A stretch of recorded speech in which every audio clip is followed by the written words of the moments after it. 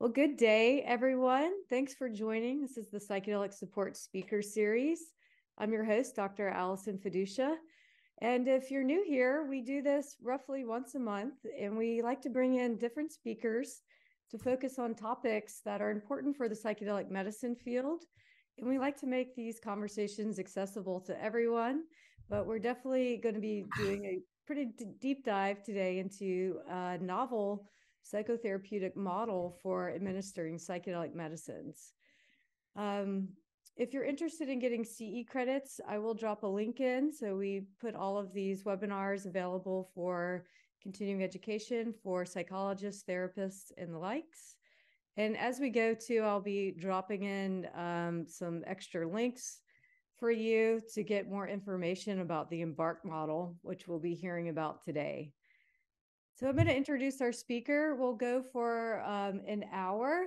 If there's time at the end, we'll take your questions. So if something comes up while you're listening to the talk, you can put it into the QA section at the bottom of your dashboard in the Zoom window. That's the best place to put the questions. And as I mentioned, we'd love to hear where you're calling in from. If you want to drop your name in the chat, you're welcome to have some discussions there as we're listening to the presentation. And we do make the video available after. You can find it on this page along with our other videos from our speakers. And we'll also send out a follow-up email with the links to find out more and to watch the video again if you like. So with that, I'm going to introduce our speaker today. Alex Belser is a clinical scientist, author, and licensed psychologist with a focus on psychedelic research. Currently, he is at Yale University working as a co-investigator on a psilocybin study for OCD. And prior to this, he has worked on several clinical trials investigating psilocybin, MDMA, ketamine, DMT, for a number of different indications, all focused on alleviating mental health symptoms such as depression, anxiety, addiction, and PTSD. And so from all this work, he and other colleagues developed the EMBARK model, which we're going to hear an overview today about this novel therapeutic framework for administering psychedelic medicines.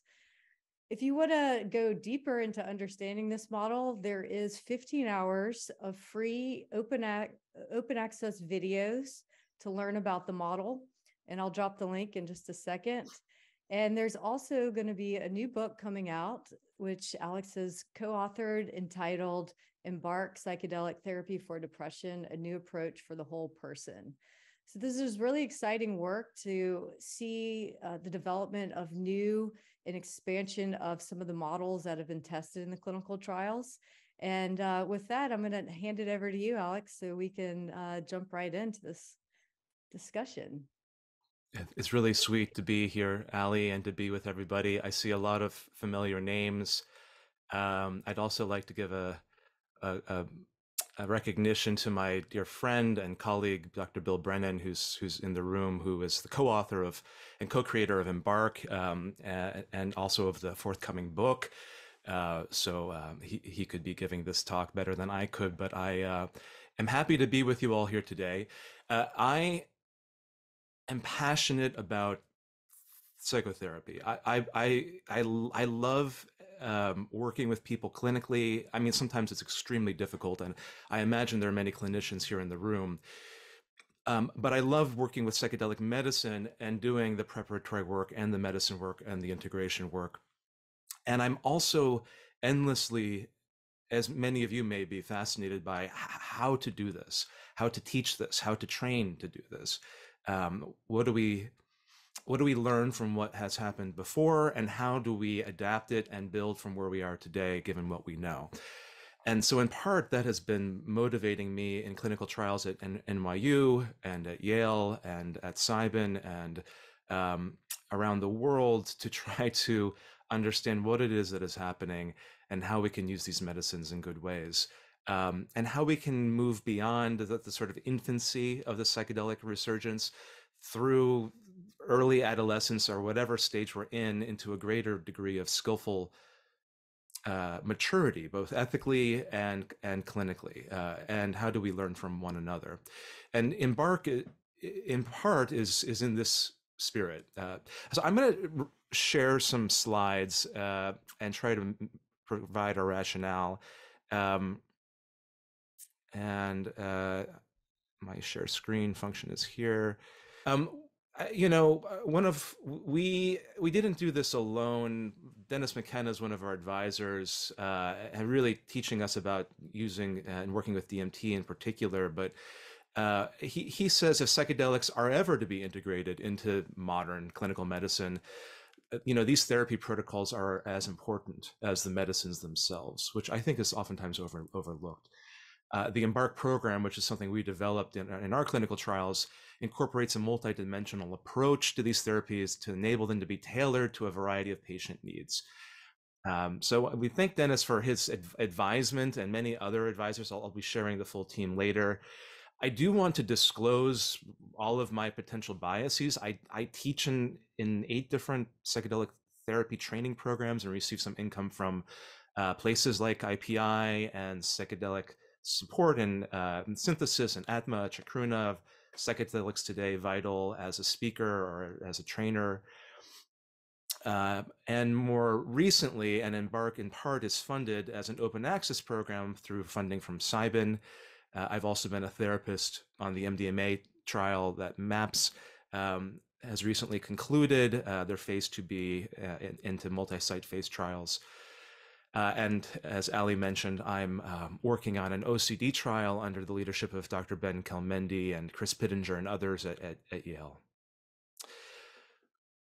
This is a review probably for everybody in the room, but we are in a place where it's like been drinking from a fire hose these last 5 years, just a geometric expansion in the number of registered clinical trials, the number of publication counts, and this graph is even, in terms of psychedelic publications, already out of date. It's 3 years old. This is in Nature. The number of clinical trials is now, I think, over 150 registered clinical trials around the world, mainly with psilocybin and derivatives, but also MDMA. And not for no reason. The reason is that what we see is extremely strong. This is from my team's research at NYU.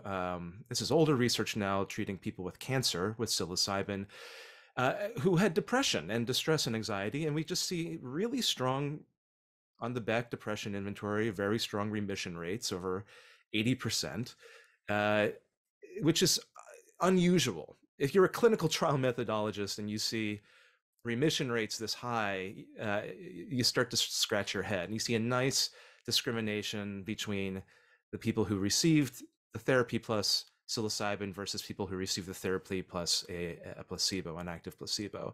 And the effect size is there at the top, Cohen's D, is just an indication that Cohen's D equals 1 is a very large magnitude effect size, meaning that there's a full standard deviation shift in the sample of people that you're working with, that they have a full standard deviation benefit in terms of their depression symptomatology.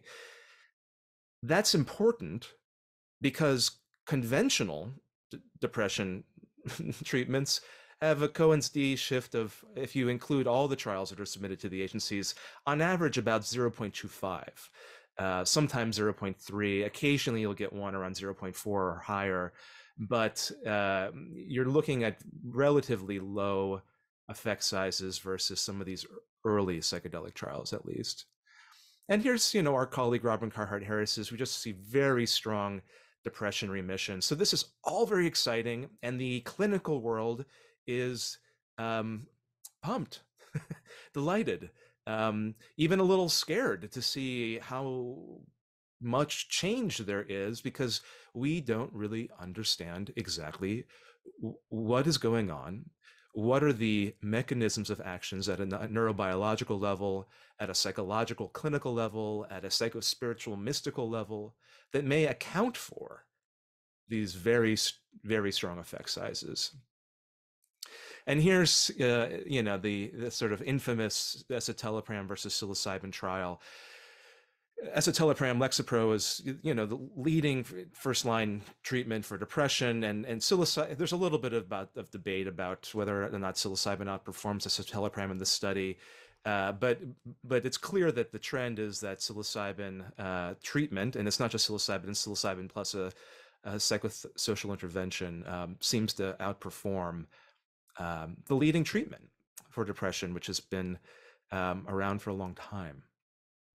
So what I'd like to do is, this is all fine and good, but I really, when thinking about the question of, as clinicians, as therapists, as people providing psychological support, I want to ground our work emically in the actual experience of the patients, of the participants in these trials, rather than ethically from the top down and just say, okay, we're going to borrow a CBT intervention and just drop it into psilocybin or DMT or 5-MeO DMT intervention. What if we built the psychotherapy, the therapeutic intervention from the ground up, given the phenomena, the various complex phenomena that seem to arise when people take a good dose of psychedelic medicine? So my specialization has been in in-depth interviews, and I interviewed here, I'll pull out one quotation from each of 13 people that I interviewed in our trial, cancer trial with psilocybin at NYU. And so these are the patient voices. I'd like to give some space to their voice and their experience. This participant said, "I felt completely at peace and whole and loved. I felt so loved and understood and forgiving." 12, "I can go into myself and find peace and comfort. It's there.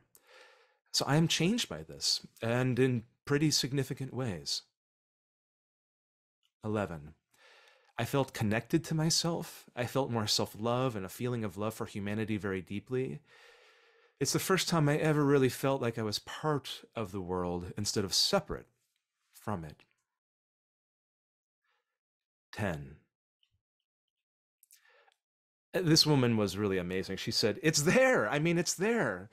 Looking into a flower, it's there. Watching a praying mantis move its tentacles, it's there. That the one is anytime and all the time. It's all the time. It's always there. It's like, it almost made me feel stupid. Like, hello, wake up."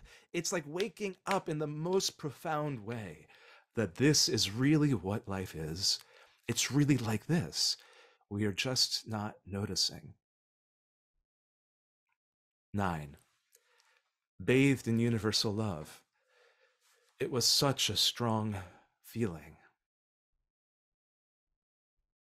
The 8th participant said, "From when I was 17 until I did the study when I was 24, my spiritual life was like dormant. I was going to say dead, but just like dormant, it was non-existent. And this not only stirred that back up, it reassured me beyond doubt that there is a spiritual realm, and I need to be aware of it. It's an important part of my existence." 7, "I have a restored ease with life. The percentage of my life that I'm able to be present in just a moment has increased dramatically."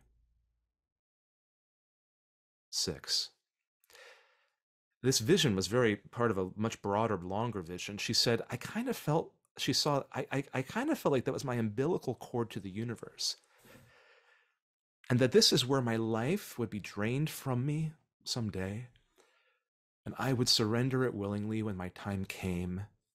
And that was just so profound.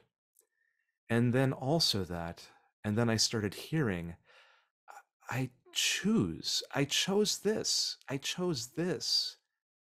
knowing how it would end.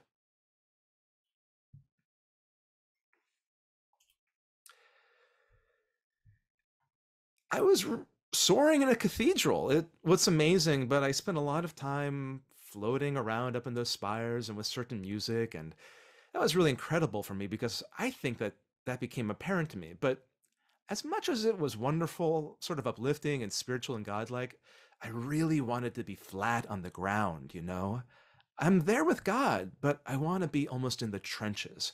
I want to be that doing person, not a complete spiritual in the clouds person.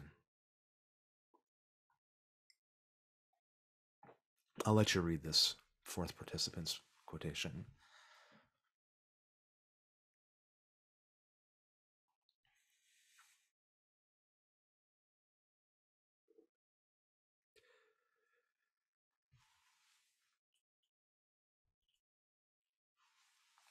This young man said to me, "How do you explain infinity? What do I tell you? What word do you want me to use to explain infinity?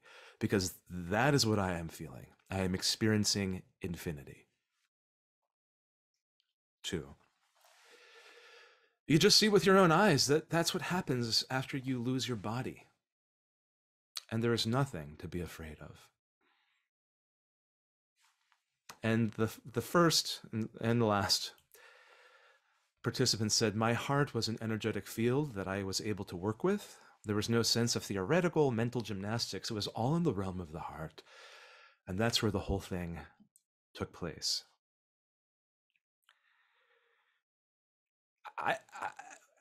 When I was doing these interviews, over half the people, and I was interviewing them weeks to months after their single psilocybin experience and therapy, intensive therapy, and they, more than half of them teared up or cried just recalling what had happened for them. And when we think about building, cultivating a psychotherapy or an interpersonal intervention around these experiences, it seemed that a lot of the sort of evidence-based treatments, EBTs, that I learned about didn't quite, it's like the wrong, it didn't quite fit. It didn't seem like it would be a one-size-fits-all. It's just borrow from the existing practice and plunk it down here.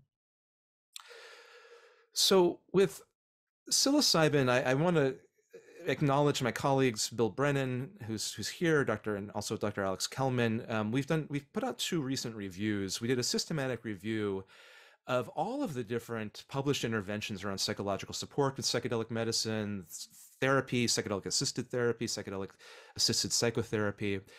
And I'll just give you the quick takeaway. We did a systematic review of all of these different trials that have published on this. And what we found was a little disappointing. What we found was that there was systematic underreporting. Everybody focused on the dosage of the medicine and how the medicine was given and all the safety data, of course. But there was short shrift given to actually what happened in the human interaction, the psychosocial intervention. And so in our meta-analyses of 33 published trials, we found that many of our colleagues, whom I have tremendous respect for, but many of them did not report basic aspects of what they did, including 33% did not report the number of sessions. 45% on these articles did not report the duration of the sessions. 42% did not report the credentials of the people that were providing the therapy. Over half, 52%, did not report if the intervention used a therapy manual. Over 2/3 did not reference a manual that was actually available to the public so that we could understand what they were actually doing. And then in terms of therapy adherence, which is really important if you're talking about fidelity measures and psychological research, 82% did not report that they assessed treatment fidelity.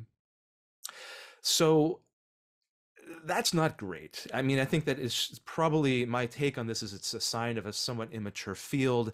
It's a sign of a lot of people with focusing on psychiatry and regulatory issues regarding medication, but actually having not a lot of experience with psychological research or psychotherapy development and manualization and training and how to report actually what's happening meaningfully in the psychotherapy interactions or the psychological support interactions, if that's the model they're using. In the second article, we put this is already published. It's a models of psychedelic therapy where we introduce EMBARK, which is our transdiagnostic transdrug model. But we first look at all the different existing models, again in a slightly different way, and we've kind of moved on from this, but I think it's still a helpful way of thinking about them. We kind of class them into 2 basic models. The first is models that do therapy with kind of like a basic support approach, which is sort of like some sort of psychological psychedelic support. And the second group at the bottom are what we call EBT inclusive models, where you do a kind of set and setting thing, but you also add in or integrate meaningfully an evidence-based therapy that pre-exists. So for example, CBT or ACT or brief cognitive expressive group therapy or ACE or perceptual control theory or some sort of existential therapy, etc. Now, there's a lot of richness here, and I want to be very this is my loving critique. I mean, I trained with many of these authors. I trained with the Myth authors and with Bill Richards and company at Hopkins and with Jeff Gus at NYU, and many of these folks are actually on our team, helped us develop EMBARK. But here's my takeaway that Bill Brennan and I have come up with the limitations in when we canvass the existing therapy models. What we saw was that even though patients in these trials had very strong somatic experiences, they oftentimes were shaking, they had visions in their body, they had somatic processing, the body keeps the score. Psychedelics and the body seemed to be deeply related. The psychotherapies had a lack of attentiveness to the body. It was kind of ignored. And many of the trainings didn't even have like basic somatic competency interventions. Why ignore the body?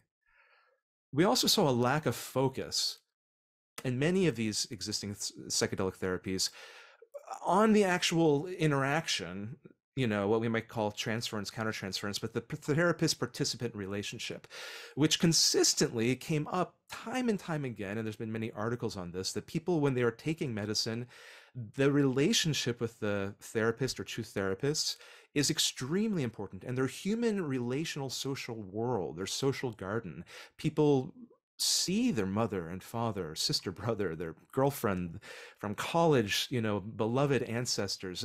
Their human interactions and relational attachments are so important, and yet many of the existing psychotherapies didn't attend to those meaningfully.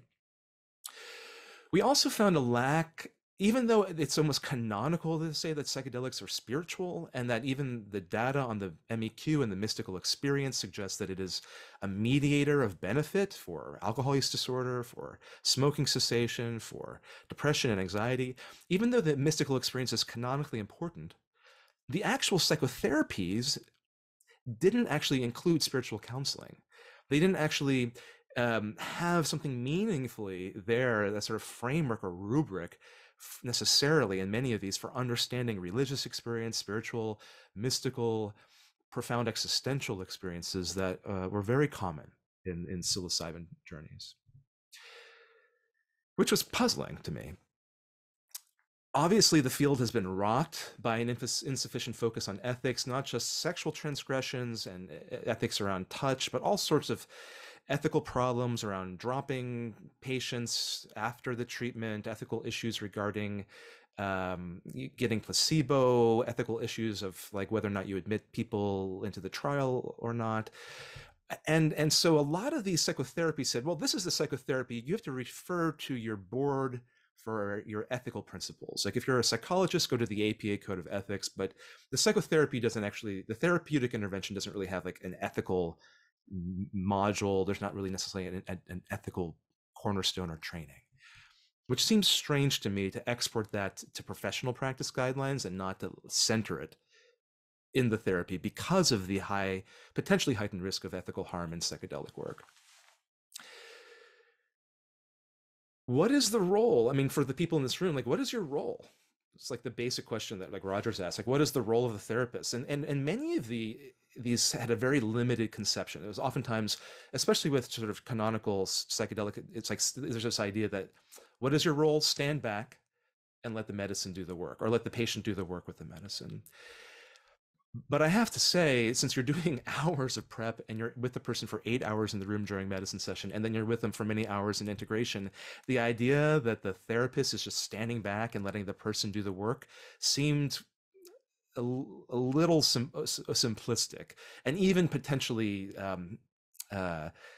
sort of theoretically biased against, like, you're just like a blank container for a process to happen, when we know that interpersonally the role of the therapist is being played out in some important way. We should attend to and conceptualize that meaningfully. Okay, what about, you know, a lot of these people in these trials, they've been practicing therapy for decades. They have tens of thousands of hours of experience. They've done mindfulness trainings. They have, you know, the relational psychoanalysts.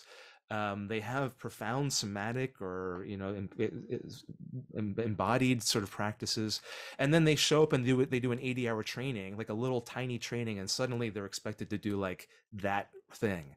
But how do you, in a psychotherapy that does psychedelic work, how do you guide how the therapist, how do you make use of the therapist's existing skills and not just pretend like they don't come into the room with tens of thousands of hours of experience, right? Like, we want to actually allow them to be skillful in doing what they already do.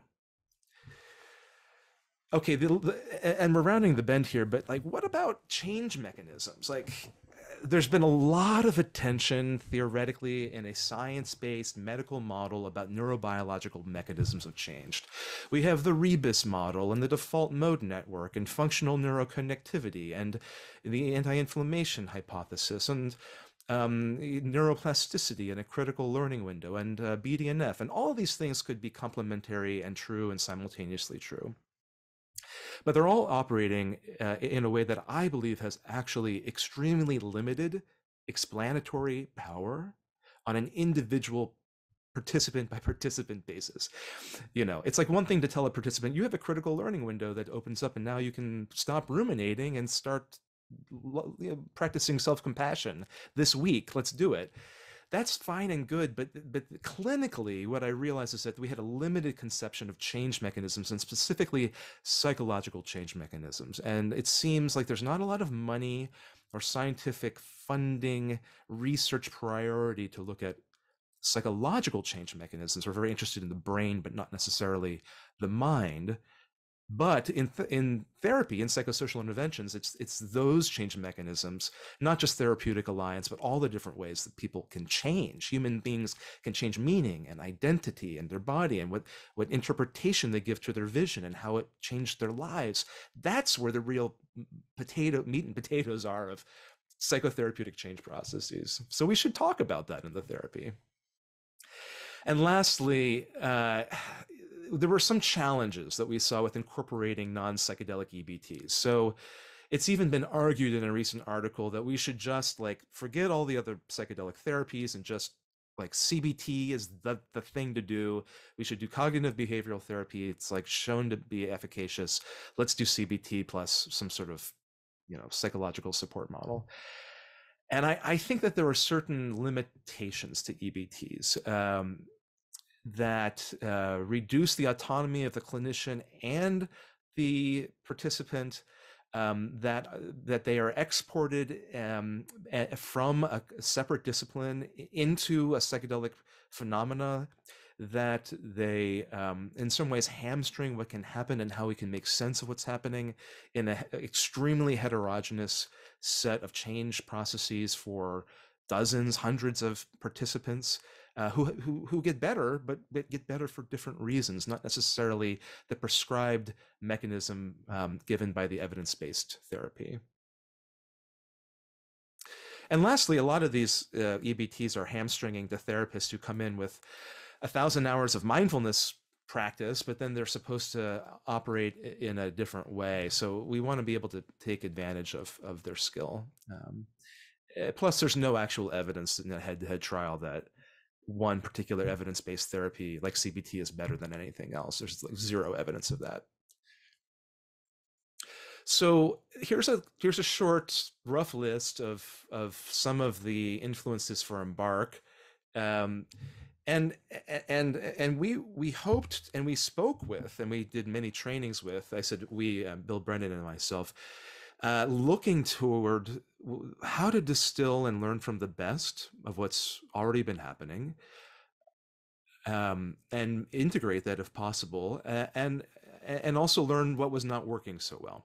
So a lot of the early work is non-directive psychotherapy. I think Bill Richards' flight instructions exemplify this in some way, although Dr. Richards' process is more complex than that. MAPS moved from non-directive to inner-directed work. Myth offers, this idea of turning inward, wearing eye masks, encouraging the participant to go inward and to allow the medicine to help bring up something that could then be processed later with the therapy team. My friend and mentor Jeff Gus and others like Bennett and Vaid are, and I think that we should really tip a hat to the relational psychodynamic process. So much of this work is informed not really by just humanistic and transpersonal, but deeply psychodynamic and psychoanalytic traditions. It's almost so deeply a part of many psychosocial interventions as to be invisible at this point. I don't think that you have to abide by a strict neo-Freudian basis to recognize that a lot of the relational and interpersonal work in psychedelic therapy is informed by a psychodynamic approach, which was explicitly part of the approach that NYU has used. I didn't mean to get down on CBT. The CBT interventions that Matt Johnson and others in the smoking cessation trials have used are extremely effective. It's incredible when your dose date of taking psilocybin is also the quit date for everything that you've been building up to in your CBT prep. Also, as an advisor to this trial, our colleagues Michael Bogenschutz using meta and motivational and interviewing to roll with resistance and to deal with the issues around stopping drinking, problematic drinking. There's been a real ascendancy of the ACT model, and from that the ACE model, the Hexaflex model, and there's a beautiful Yale Manual for Depression that Rob Krauss and Jordan Sloshower and Jeff Gruss wrote, and all three of these gents are on our team. Obviously, the body keeps the score, and somatic practices from Bessel van der Kolk and Pete Levine and Marcella Mishka-Reeds inform this work, although there are very few actually somatic-based psychedelic interventions like in the clinical trial literature. Informally, IFS and Dick Schwartz has been very influential, I think, in the MAPS work, and has even built into some of the MAPS therapy work. And we see other forms of therapy like couples therapy, conjoint therapy, Dr. Ann Wagner doing that work in Canada, group work like the UCSF trials with long-term demoralization in HIV and AIDS survivors, the prospect of family therapy like Annie Lala's work. We've recently partnered up with Fluence and our friends Ingmar Gorman and Elizabeth Nielsen, who have been working in the community with people, probably like folks on this call, who are working with people who are already taking psychedelics, going to ayahuasca ceremonies, mushroom ceremonies, microdosing, etc., ketamine, and are trying to do both harm reduction, but also support people who are in ongoing therapy in the community, even if they're not in an explicit psychedelic therapy. And they've developed what they call a trans-theoretical psychedelic support model. So all of this is informing our development of EMBARK. So I've built a half an hour of a rationale. I'll try to actually present the model now. We borrowed from leading process evidence and what we've learned, and looked to evidence-based practices, the long decades of psychedelic approaches and different treatment forms. And so we pulled these different strands together, and from our teachers attempted to weave something that we call EMBARK. EMBARK is a acronym, EMBARK, of the 6 clinical domains that we see that continually seem to arise across trans-drug, different medicines like psilocybin, MDMT, etc., and also trans-diagnostically for depression, anxiety, trauma, etc. The E stands for existential, spiritual. The M is for mindfulness. The B is for the body aware. The A is for the affective and cognitive work that happens in this both before, during, and after. The R is about the human relationship. And K is really the relapse prevention. How do we turn altered states of consciousness into altered traits over time? How do we keep momentum? So one by one, The existential spiritual is where we want to center and normalize what I said before was lacking, which was mystical, religious, powerful, profound experiences, including people's death encounters, ego death, and coming to terms with their own end of life, to reduce depressive symptoms. I'm focusing here on depression, and inspire spiritual growth. This is as a potential catalyst for change and as a personal resource. In the mindful, the M in EMBARK, we explicitly bring in mindfulness practices, Vipassana practices, even just relaxation, breath work, to cultivate awareness of mental processes, to grow our capacity for self-compassion. This could be a tool, and we have a specific mechanism of action here to interrupt rumination, depressive rumination, which is very common in depression. What about the body? We want to use a trauma-informed frame, and we'll talk about this more later. The body is a site of trauma, but also a site of liberation and potential healing. How do we resource and ground and pendulum in and out of traumatic experience, even when we're not explicitly treating PTSD, even when we're working with people with depression or anxiety who still have lowercase t trauma, the trauma of everyday life?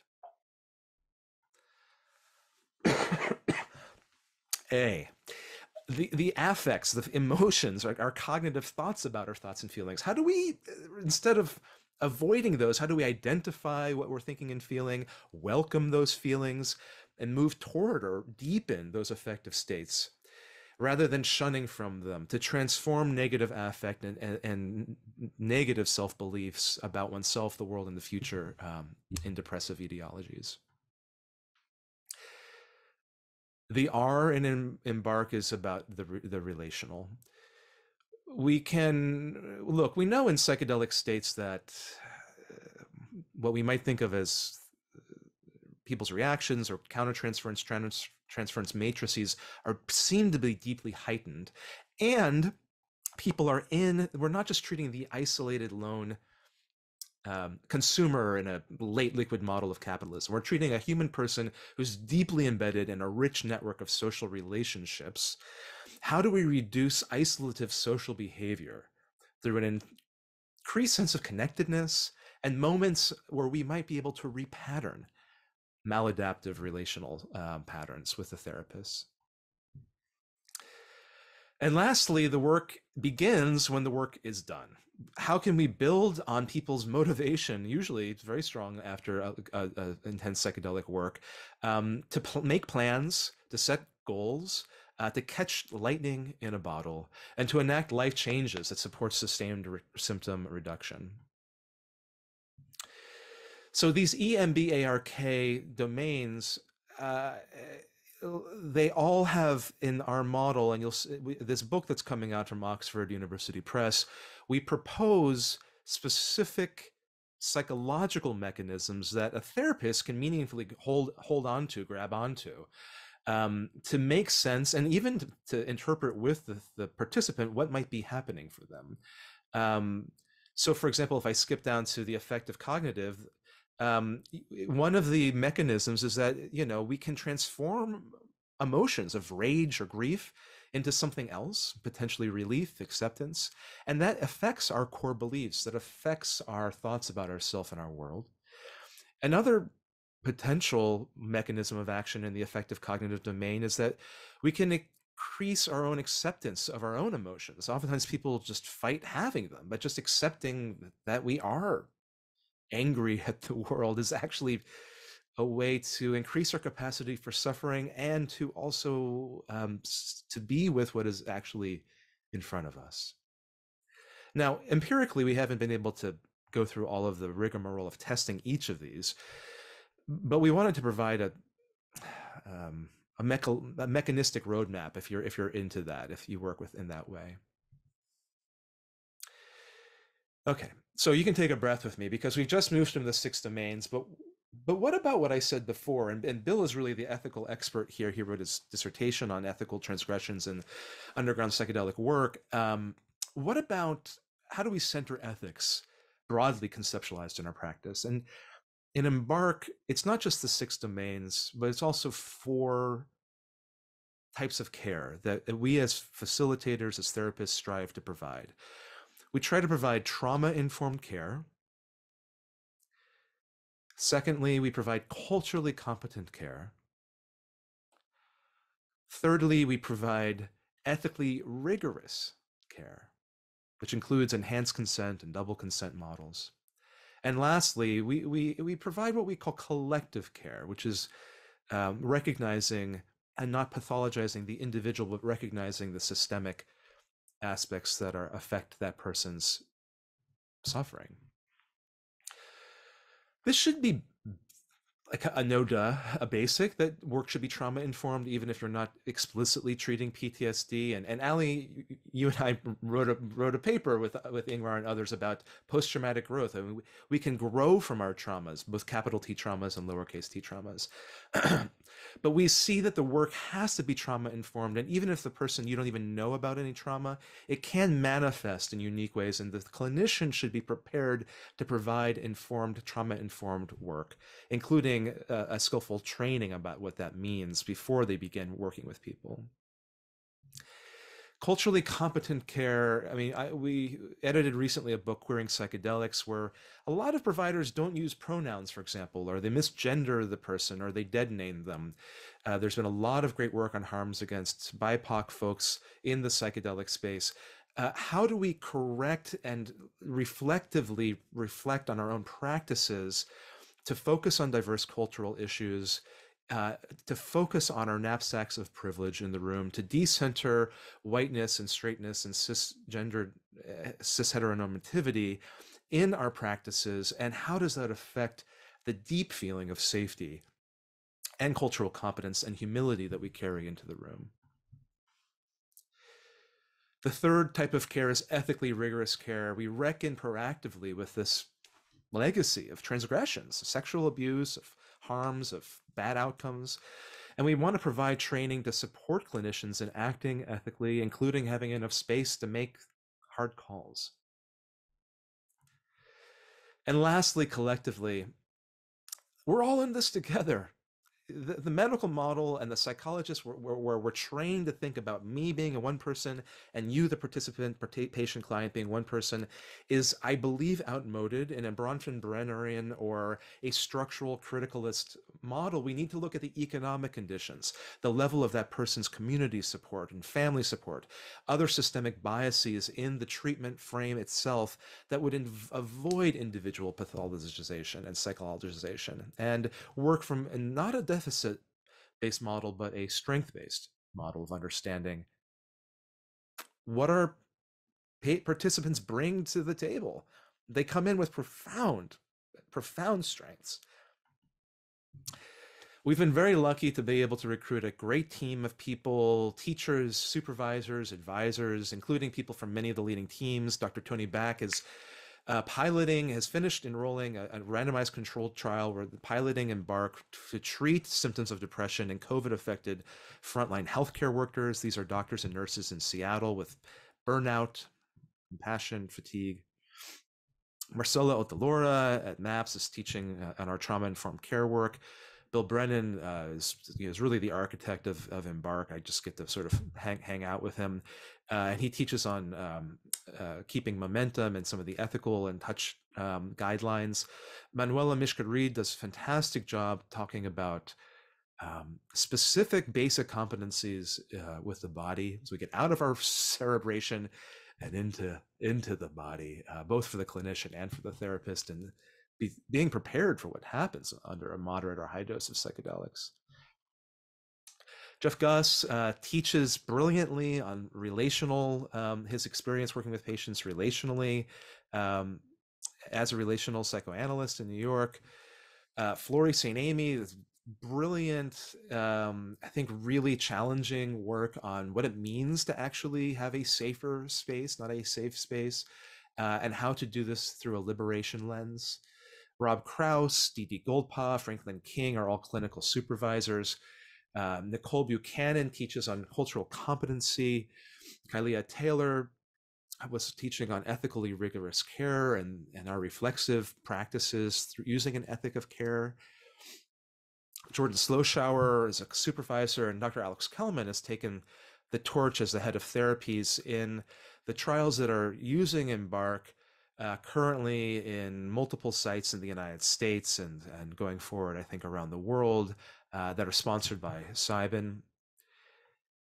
We also have guidance from people like Maurizio Fava, who's head of psychiatry at Harvard, Dr. Lynn Marie Morsky, head of the Psychedelic Medicine Association, Tom Logren, who was for many years the former director of psychiatry division at the FDA, including our friends at Fluence, Dr. Gorman and Nielsen, chairman at the chair at Yale's Department of Psychiatry, John Crystal, Dennis McKenna, who keeps us tied to the old guard of psychedelic work, and Andrew Solomon, if you're interested, gives a brilliant, and Ali mentioned this, if you go to embarkapproach.com, you can register there for an open access course of 15 hours of courses by these people who teach the model of EMBARK.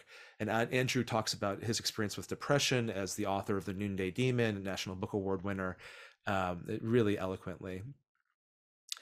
I'm going to do 5 more minutes, and then we'll have a few minutes for questions. Does that work for you, Ali? I see a thumbs up. So this is my dorky picture holding, shaking hands.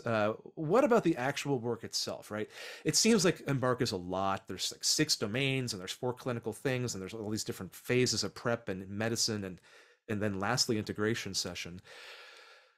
We want you as clinicians to see it as an open architecture. You don't have to do all things with all people. In fact, it's kind of, we look for what is emergent, and it's a patient-centered program, a patient-centered approach. So for some participants, they come in, you tell them, look, you might have all sorts of experiences with psilocybin.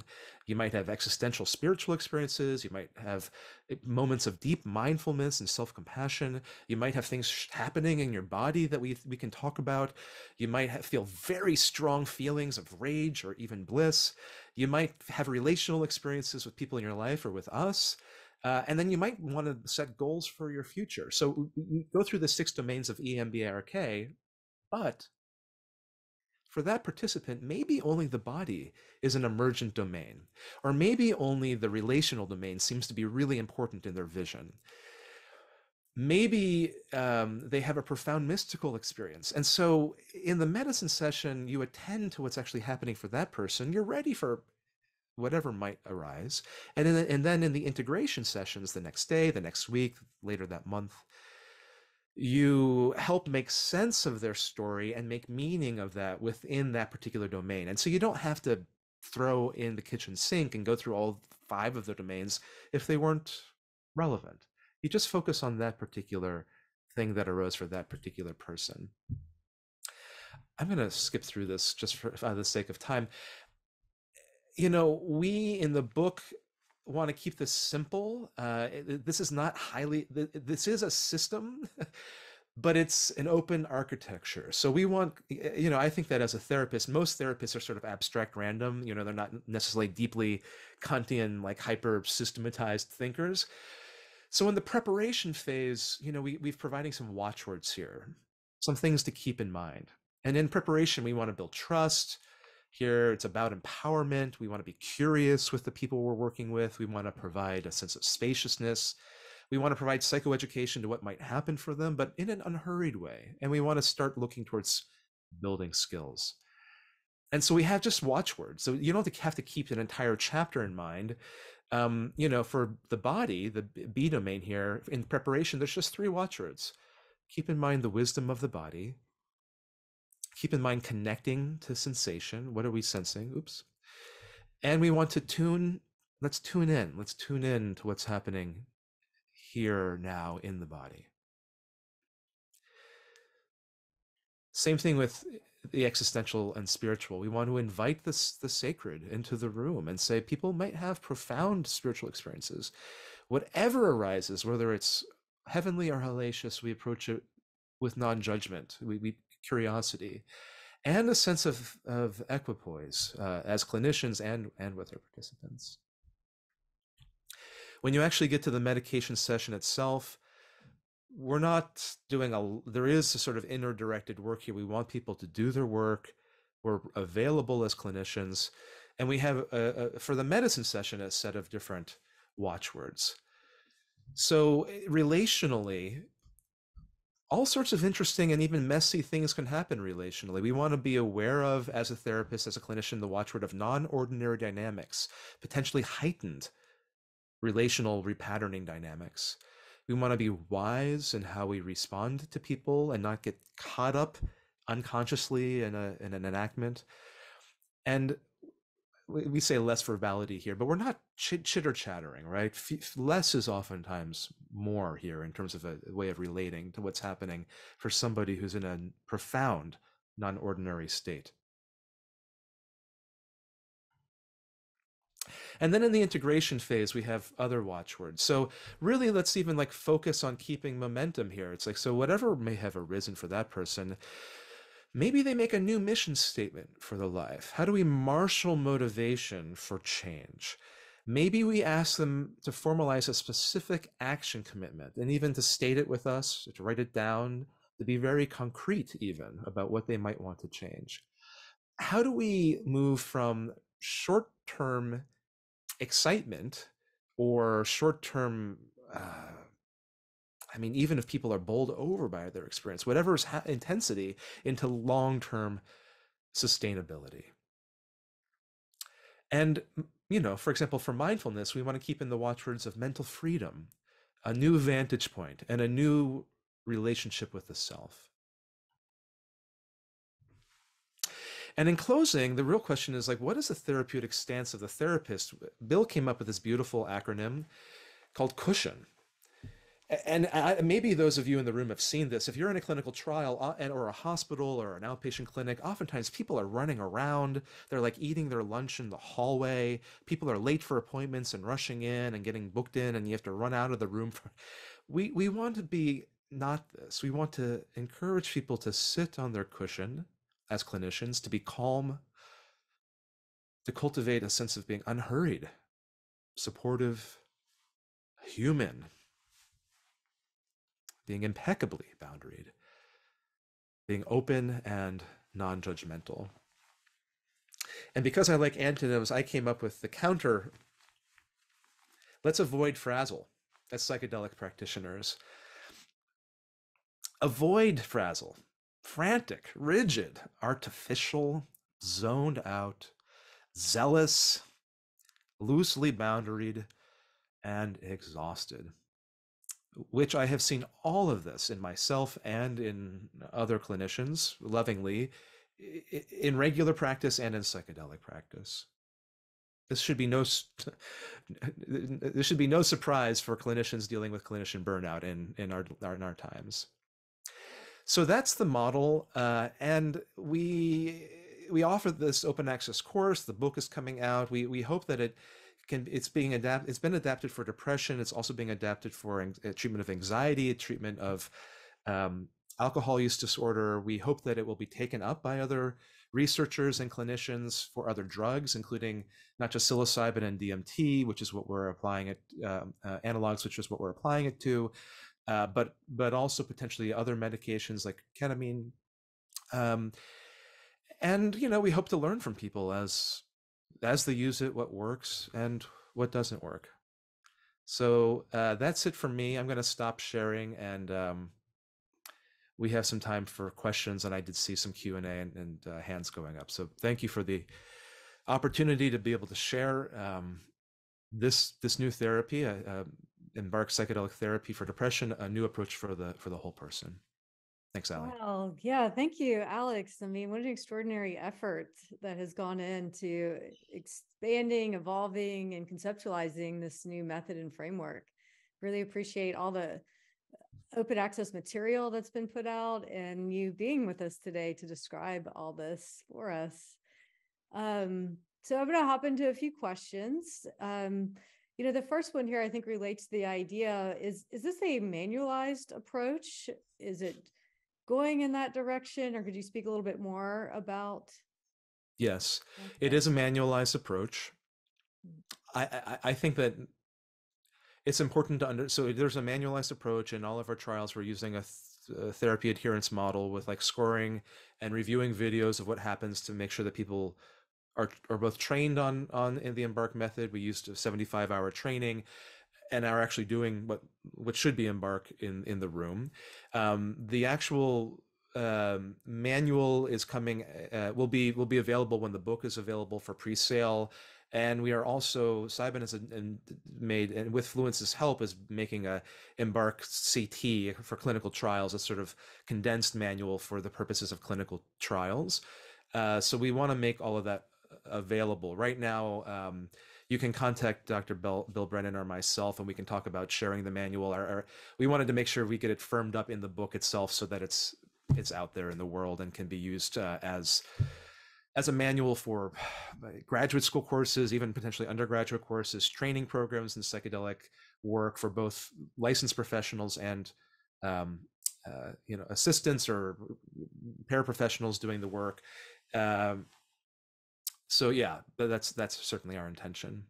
Great. Yeah, because so often people ask, well, what are therapists actually doing in these clinical trials to get these results? So having material that can be trained on and repeatable across different patients is really important. Okay, so on to the next question here. We have a few people asking about EMDR. Are you aware if there is psychedelic clinical trials going on with this method, or if that works into your model at all? Yeah, that's a really great question. I'm super curious about EMDR. I'm familiar to some extent with the practice. I haven't practiced EMDR in my own practice. I don't think I'm the best person to answer this question. I'm not aware of any meaningful work in clinical trials using psychedelics where people are actually using EMDR. I know there's a big crossover of EMDR clinicians and psychedelic clinicians. There seems to be culturally some fit between those two worlds. I think there's some potential clinical theoretizing to figure out to meaningfully combine EMDR with a psychedelic intervention, because the EMDR intervention is quite intense in and of itself. So you would want to be thoughtful about how you combine that with a psychedelic medicine session, dosing session intervention, and probably not doing them at the same time, or thinking about a lighter dose or something like that. So I'd be curious about that. We are aware of EMDR, but it has because it's not been used to our knowledge in published literature on psychedelics. It was not like a core psychotherapy that we practice from. But I have a profound respect for EMDR as an approach. Would you say it would be important for therapists to experience psychedelics before taking someone into that space? Always come back to the phrase, you can only take someone how deep you have gone. This is the conventional wisdom in the field, and I, there's been a recent Delphi method that's about that Imperial College. The Delphi method is a way of saying we don't really have RCT, randomized controlled trial evidence, that the clinician needs to have taken the medicine in order to have good outcomes for their participants. But the consensus amongst the experts in a Delphi method is to say, okay, what do the experts say? And yeah, psychedelic experts, clinicians, scientists, researchers say it's important to have an experience of non-ordinary consciousness in order to facilitate an experience of non-ordinary consciousness in your client and the participant. And I've even gone so far, and in our EMBARK training, there's a lot to be said about this. We used holotropic breathwork. Stacia Butterfield did a beautiful training with us using Groff breathwork to help, and where people took turns with each other. It's very difficult, as anyone knows, to actually get an expensive to get an FDA-approved trial, legal trial in the United States to give medicine to healthy normal volunteer psychotherapist trainees so that they have the experience. And in fact, only MAPS has ever done that. And I believe MAPS actually had to sue the FDA to renew that trial, which is a very complicated story. I will say, though, I'm coming out with a paper led by Dr. Torsten Passy in Germany, Jeff Gus, and many others, where we put out what we think of as a model curriculum for training. Like, what should the training be? Is this like a 12-hour course to become a psychedelic therapist, or is it like a 20-year lifetime of tutelage and apprenticeship and practice? And we argue, leaning from European traditions, that it would be ideal for a psychedelic therapist to at least have 5 sessions minimum of experience with the medicine that they are administering as part of their what's called experiential training or self-training under supervision, in order to adequately understand what's happening and do better work.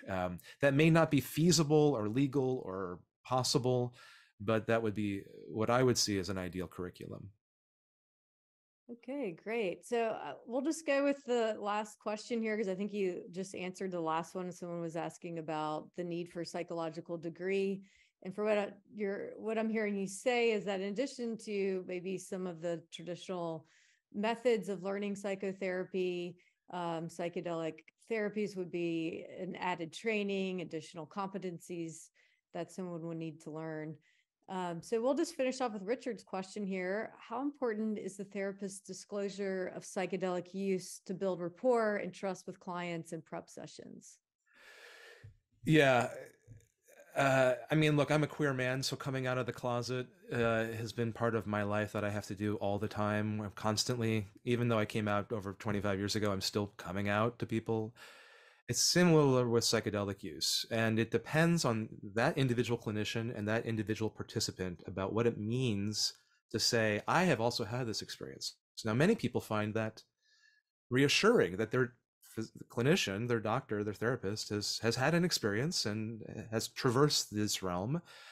Other people are less interested, or even might, if the person did it in the underground or abroad, might even see that as irresponsible. So I really think it's, while on the whole, I think people should have the opportunity to take psychedelics in order to train to give psychedelics. I think that it's going to matter person by person as to the meaning of that disclosure and whether or not they ask and what it means when you answer. Okay, well, we're at the top of the hour. Thank you so much, Alex, for sharing and coming to join us today. We're going to put out this video and send out an email with your resources. They're also in the chat there for everyone to access this free 15-hour course. And when your book comes out, let us know. And we're going to be happy to let everybody know that that's available. So I hope everyone has a wonderful day, and join us next month, October 13th, with Michael Sapiro. It's already up on the website if you want to sign up. And with that, have a wonderful day. And Ali, I'm just going to put one last thing in the chat, which is that if people are interested in CE or CME credits and EMBARK, I put a link in the chat there. Thank you for having me, Ali. This has been fantastic. Awesome. Thanks, Thanks everybody. so much. Yeah, take care. Bye.